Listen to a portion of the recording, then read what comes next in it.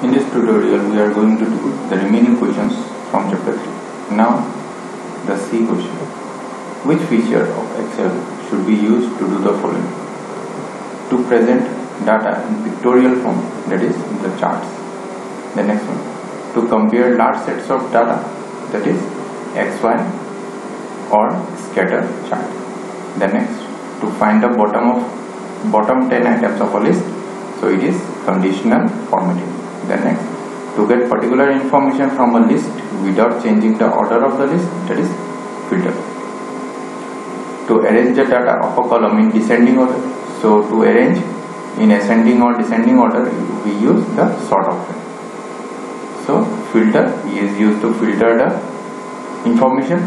Conditional formatting to find the bottom 10 items, then XY chart for large sets of data, and pictorial form, there is charts. Now next is match the column. So filter is separate, auto filter, one criteria, advanced filter, more criteria. The next is sort is arrange.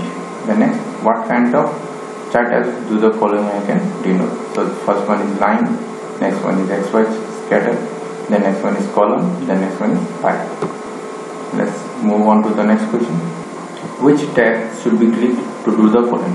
So first one, to print a worksheet, file tab, to change the chart type, design tab, to get the advanced filter option, data tab, to create a chart from a given data, that is insert. The next, to sort a given column, so it is data. The next, to perform conditional formatting on data, it is home. Under which tab are the following options found? Conditional formatting under home, charts under insert, chart title under layout, then chart styles under format. So that's all for today.